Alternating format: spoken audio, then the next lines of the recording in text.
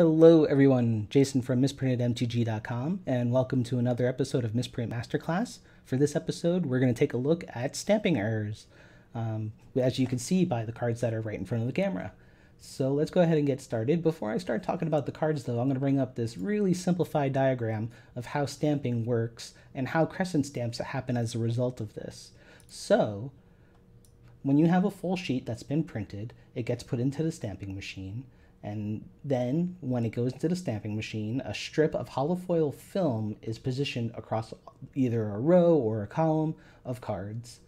Then, this heated die press moves down and stamps the holofoil into the surface of the card, fusing them together.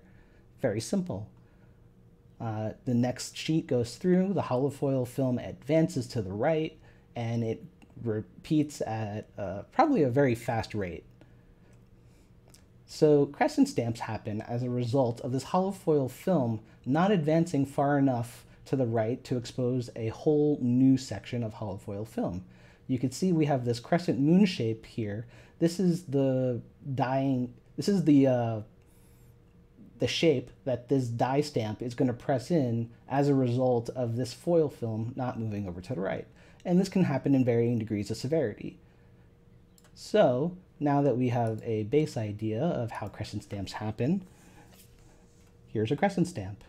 Now, as explained just a few seconds ago, this can happen in varying degrees of severity. So you can see the negative space of the oval that was cut previously before it, and that could wander to the right or left, and it could happen either on the left side or the right side. I actually have this really interesting bygone bishop here where you can see that it actually has a crescent on the left and right side of the card, just a little tiny nick. Now, crescent or holofoil stamps aren't the only one, the authentication stamps that could have this exact type of misprint. I'll try and get it nice and close so that you guys can see it. Please focus, camera. But this is actually a case where the gold foil on the card didn't advance far enough, and you can see a cutout of the star and the 20 on the left side of the stamp. An even more difficult to see example is this one, where the entire date is negative spaced out of the existing foil on this one. This is much harder to see, but that's what's going on. The foil didn't feed far enough, and the negative space of the foil that was already cut out is missing from where the foil was stamped in. Now moving on. Another thing that could happen is the card can get stamped in the wrong location. The sheet either gets misaligned or there's a feed error. Who knows exactly what causes this, but sometimes these stamps tend to wander. This is a nice old example, so it's been happening pretty much as long as they've been making stamps. Here's an example where the sheet was fed in upside down. Here's an example that's just absolutely crazy. So you can see these can wander all over the place.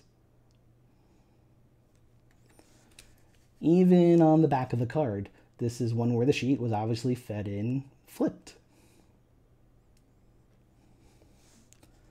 Now here's another one where the stamp is actually on the back of the card. This is a flip card, Thing in the Ice. So the stamp's supposed to be on the front, but instead we have it on the back. Now the next type of error that we could have is shifted stamps. And this could happen to any different types of stamps. It could happen to the foil stamp down here. It could happen to the promotional stamps they put over here. So this is a case where this Planeswalker symbol stamp was supposed to be right around here and is shifted downwards. Here's one with a holofoil stamp that was shifted all the way into the text box.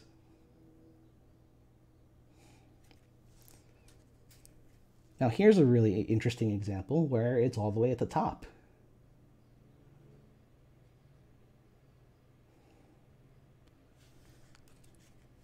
Now here's an example where it's at the top. However, I don't know if I'm going to be able to get this on camera, but you could actually tell the sheet was fed in reverse because the symbols that authenticate it, the micro symbols, if you were to look at this under magnification, are actually flipped. So the stamp's orientation is actually this. but I don't think my camera is going to be nice enough to pick that up for us. You can barely see that little planeswalker symbol and a planeswalker symbol. This is a stamp that was so shifted on the sheet that it actually shifted onto a card that wasn't even supposed to be stamped. And I find that to be really interesting. You can see it's from a Commander product. So rares and commons and uncommons were printed on the same sheet. And for some reason or not, the sheet got shifted and the rare that was probably above this didn't get its stamp, or got its stamp at the top of the card, and this uncommon got a stamp at the top of the card too.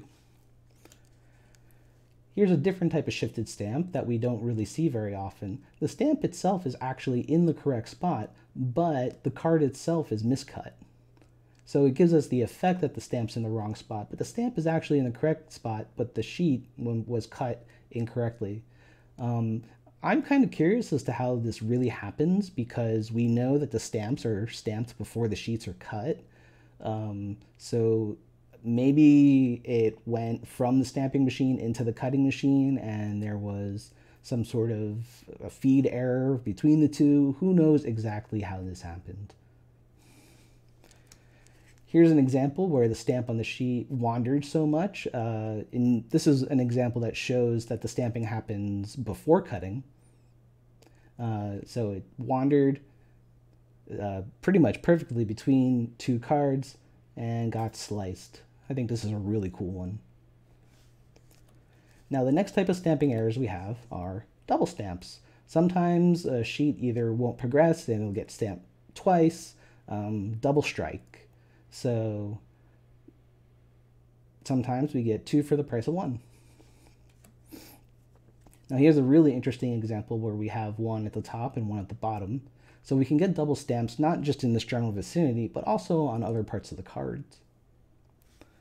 And this is one of my favorites. It's way off. Now, double stamps aren't just reserved for our holofoil stamps. It could also happen to promotional stamps. Now, I've actually seen examples where there's maybe 3 or 4 different stamps on a card, but those are extremely rare. Double stamps in themselves are actually pretty rare, but, you know, as pre-releases continue to get made and promos keep getting produced, we're going to start seeing more of these in circulation. So it may be a really achievable error for misprint collectors to add to their collection, whereas back when this came out, double stamps were extremely rare. Here's an example of a modern era double stamp with our double planeswalker symbol. And a different variation of too much stamping material is sometimes random bits of holofoil get adhered to the cards in places where it's not supposed to. So this is an example where our stamp is not only off center, but we have this nice strip of holofoil across the bottom of the card. Here's an Eldrazi Mimic that just has this random splotch of holofoil material over here on the left. Now this actually happened to a bunch of Eldrazi Mimics. They're really hard to find nowadays, but it was an error that was repeated across a bunch of cards. Just like this Wingmate Rock, this is a really cool one, if you ask me. I mean, maybe it was a washer or something, but you can actually see on this circle imprint the negative space where a stamp was previously cut. So I think it's really neat. They're really hard to find, and they're such a cool misprint. Here's an example of a card that has some additional holofoil material on it that's not even supposed to. And we saw a bunch of these out of Jumpstart and M21. Very common, varying severities, but this is one of the nicer ones from Jumpstart that I've seen. Now, another type of stamping error, where instead of too much foil, you have no foil at all. So you can see as I move this card in the light, or you could start to see the indentation of where that date stamp was supposed to be. So this was a strike of the heat press die with no foil present at all. And it's the whole date, but my camera is not behaving, so you can only catch the end of it.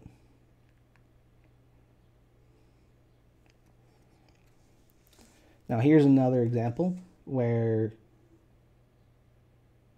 the stamping material wasn't present, and you can actually see a little circle of indentation from where it was struck. Something to note about missing stamps is that there is a method out there for removing the hollow foil stamp from a card. So if you buy any misprints that have a missing hollow foil stamp, take a really good close look at it and be very diligent sorry, about the details, the condition, the surface quality, the presence of the wear coat. Even look in the back, check the condition of the back of the card, just to make sure that there's no foul play involved. You want really clean cards. Now, here's a nice old example of a promotional card missing the stamp.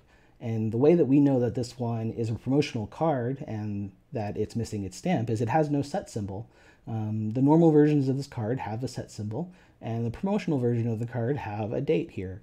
So this is a promo missing a stamp. Here's another promo missing its date stamp. We know that this is a promo because it is the promotional version of the art.